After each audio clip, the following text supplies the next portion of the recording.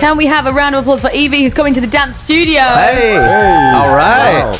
Welcome. Thank you. It's not your first Tomorrowland, is it? It's not my first one. No. I think it's my 14th edition. Yeah? How do you make your show different every time? Wow, I think every year there's so much new music, and music evolves. So if you compare my set, like the first edition I played here and now, it's probably like totally different. Yeah. You do like playing a lot of like R&B style tracks, don't you? Like Missy Elliott, you remixed one of those tracks, and Timbaland. Yeah, it's been a while, but yeah, I like to mix it up. For me, I don't like to think in boxes. It's all about music, electronic music, and if it's like techno or dance or trance or tech house, it doesn't matter. If I like it, I'll try to put it in my set. If it fits. Such a perfect segue. Sorry, Jade. Again, I have to apologize to Jade for all of my interview questions because they're so random. But no, we love them. I read that you were inspired by Detroit techno quite a bit.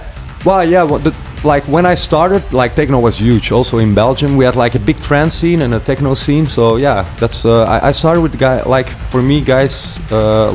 Jeff Mills, Claude Young, Dave Clark, Carl Cox. Those were like my inspirations when I started, like when I was 15 years old. I want to play something for you from Detroit. I'm from Detroit. You're from Detroit, okay. And I want to play something called ghetto tech.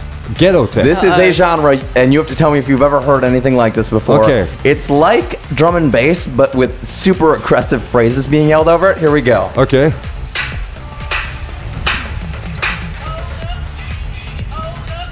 You don't have to like this. That's it. That's all I wanted to give you.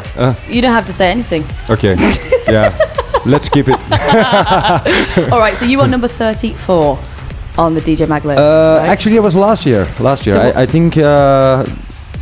Wait, no, it was 2 years ago. And I think this year I was actually just out of the top 100. I was 104 or something. No, we emailed them and we said put them back on, and you actually are number 34 again. So congratulations! Wow. Yay, party! 2 years ago, how did that feel to be up there? Well, it's always an honor. The thing is, for me, DJing is not like a contest. There's so many good DJs out there. There are too many DJs out there, and it's very hard to say like, okay, this one is the best. I think it's more about the music you produce, like the show you bring. But at the end of the day, like I said, it's about music. And yeah, I meet guys, DJs all the time who are not famous and who are really amazing. So it's all about fun, music, and passion, and that for me is the most important thing. But of course, it's an honor if you're in the top 100 for sure. Oh, yeah. Did that give you a little flashback? Which one? From being a teacher? Yeah. Yeah. Wow. You called on me. You were ready. You were ready. I was ready. You're like, yes. yes. Wow, the gentleman right over there.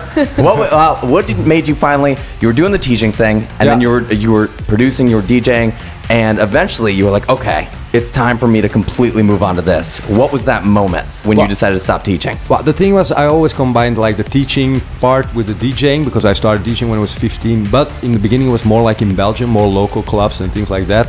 When the offers came from abroad, I had to make a choice. I couldn't combine it anymore, and then of course I chose for my passion, which is music. And this is a dream coming true. It doesn't feel like a job. It's like good life. And like the likes of like David Guetta was quite supportive of you from the start. Yeah. And then who's been like your biggest supporter? Would you say the person that's helped you the most?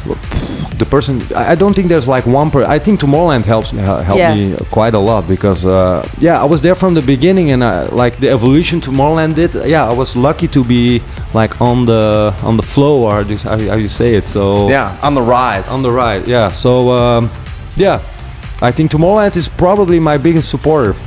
Well, we're pumped that you're here, and we're excited to be able to do this with you. Yeah, we won't take up any more of your time because we know you're in a hurry. You've got 45 minutes until your set, right? Yeah, indeed. So let's let you go, man. Thank you for talking to us. Thanks for having me. Thank you.